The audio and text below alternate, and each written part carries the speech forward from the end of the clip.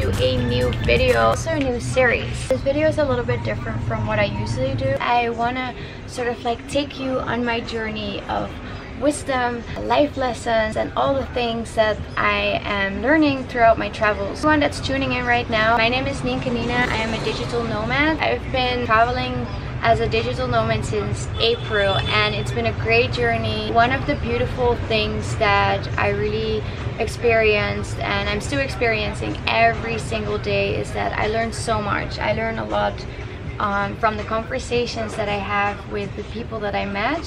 And after like writing stories about this on Epic Characters, I felt it might be good to sort of like explain you the stories a little bit more. And today's episode is about catching smiles. It's a concept that really changed my life, and especially how I start my day. A couple of months ago, I happened to have a super bad day. I just woke up and I had like this gigantic bad negative energy inside me. I was in Manila, a concrete jungle. It's also not the best place to start your day with bad energy.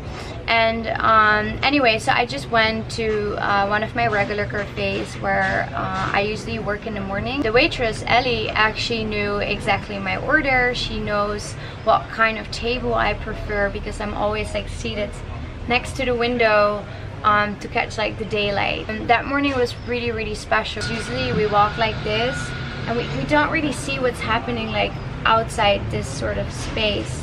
I didn't do that day because I didn't want to deal with my phone. But Ellie opened the door for me. She showed me the seats available that morning. Yeah, so I took my spot.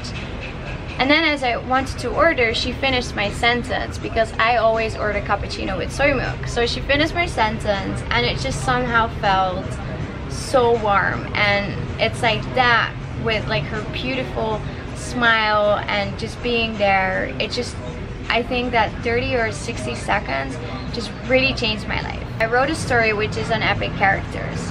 I really want to invite you to like read the story, and I would love to hear your thoughts about this. Like, how do you start your day, and especially when you have like a bad day, how do you sort of like change that energy into something more like positive? So after she received me with like such a beautiful smile, and I have to say like the Filipino smiles are like the most gorgeous ones in the world, it made me realize that quite often I walk in a restaurant or in a cafe or any place with my phone in my hands and I'm just like that.